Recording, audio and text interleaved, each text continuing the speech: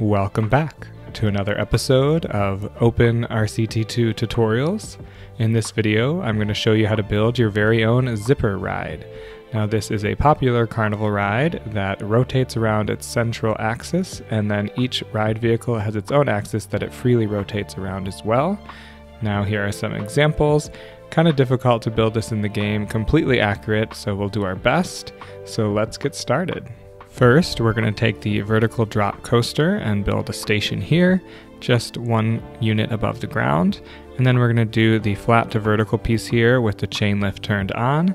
And we're going to build that and then go to vertical, but we need to turn on some cheats to get that chain lift. So we're going to turn on allow chain lifts on all track types, show all operating modes, unlock operating limits, and then allow arbitrary ride type changes, show vehicles from other track types, and disable vehicle limits. So with those cheats turned on, we can turn the chain lift on and then build up to vertical. But before we build any vertical track, I'm actually going to use the twisted piece here and do 2 of those, and then a vertical track piece facing this direction. Now we're going to backtrack and delete those twisted pieces.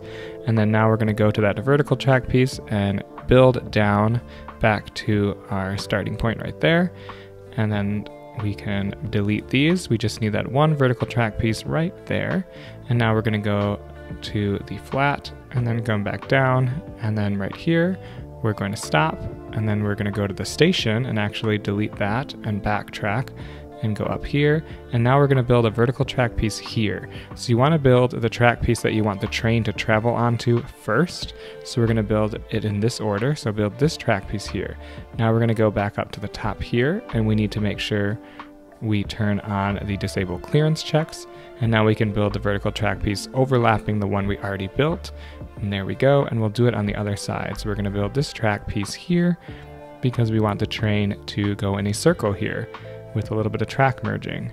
So you have to do it in that order. Now we're going to delete this track piece here, and I'm going to backtrack out and put a station, and we can just test it now to see if the merges worked correctly.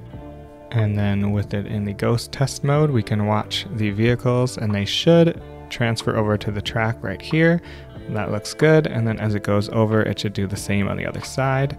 And yep, so that worked. So we can turn off the ghost mode testing.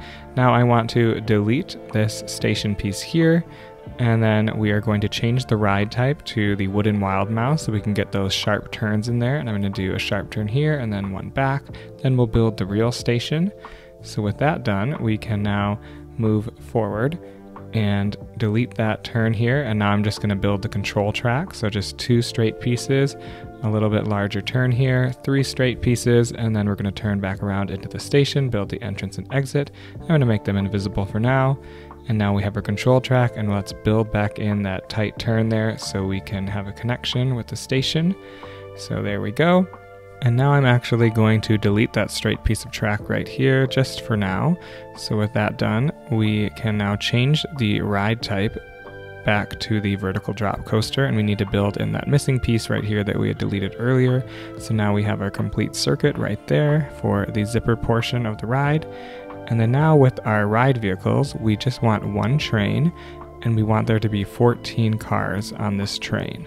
So with that done, we can now change the ride vehicle type to the multi-dimension coaster trains. And now we want to put the train back into the ghost test mode. So if you hit that blue flag here, we can spawn our ghost train, and it should enter our little zipper circuit here. And as it goes around, everything should be fine, but we want the ride vehicles to rotate to kind of give that effect that they have that free rotation. It's not going to be perfect, but it's the best we can do in the game. So to achieve that, we need to change the ride type now to the multi-dimension coaster. So now that will enable the option of rotation for the track pieces. So we can select these track pieces in ghost mode, and the train will still remain there. So basically you can choose here, we have this invisible track piece, you can't see it, but it's there. So let's just set the seat rotation to 270 degrees. And then I'm going to go to the next one and just set it to something like 90, or no, let's do 180. So basically I'm just putting in kind of somewhat random rotations for each track piece. And in ghost test mode, you can actually see you can see the rotations and what's happening. So if you don't like it, you can tweak them without having to, respawn the trains. So that's what's really great about the ghost test mode. So here I'm just randomly assigning things like 0, -90. Let's do -180, and to finish it out, let's go to 180, and then let's go to +90. And then now we have all our rotations, but again, you can always tweak it in this stage. So what we're going to do now is we are going to change the lift speed to something higher. I'm going to do 13 miles per hour, but you can play around with it to whatever you think is best. It's not going to look like this once we change the vehicles, so it's going to not operate so fast. So now I'm going to change the ride type back to the vertical drop coaster, and I'm actually going to build back in that little track piece we had deleted before, right here. I guess I didn't need to do it as a vertical drop coaster because now I'm actually going to change it back to the wooden wild mouse coaster.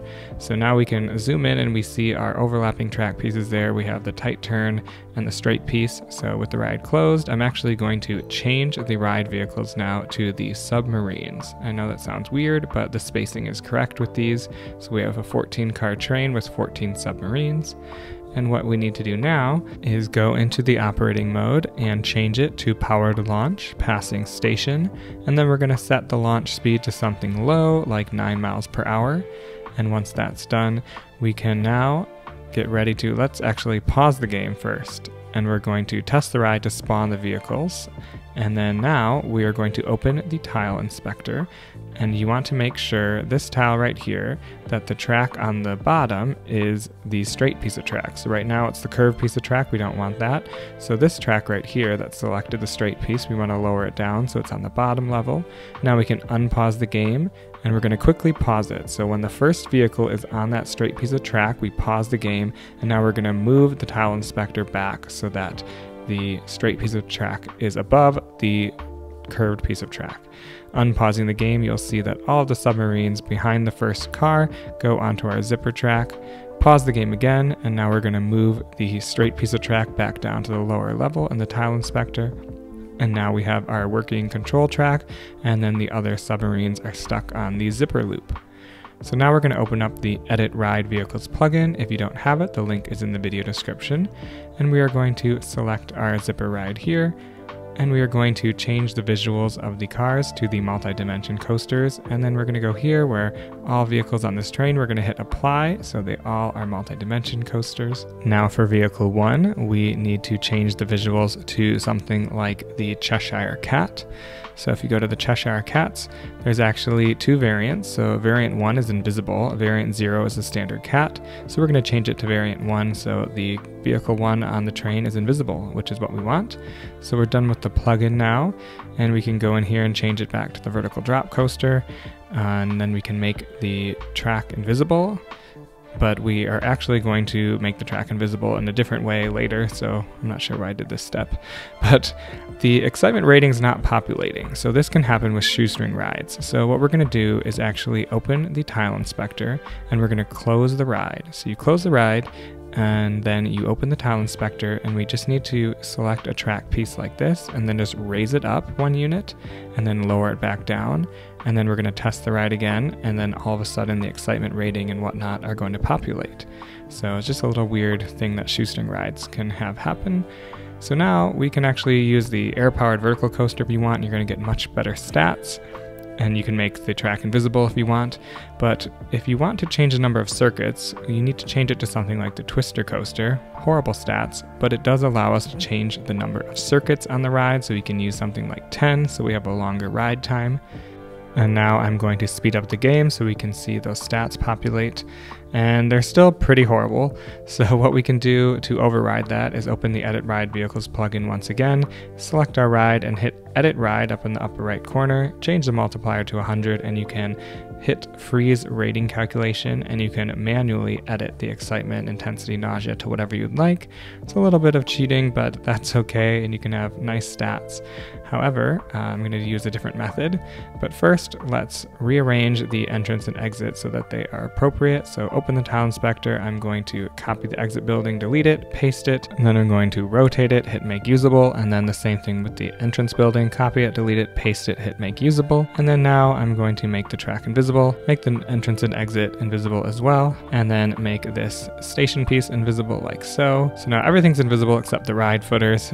So one thing you do is change it to the air-powered vertical coaster. However, I'm just going to change it to the Enterprise, and it's going to give you Enterprise stats, which I think are decent for this ride. So that's all you need to do. It's invisible, nice stats. Just add some scenery, and there you go. We have our nice working zipper ride. I hope that wasn't too complicated.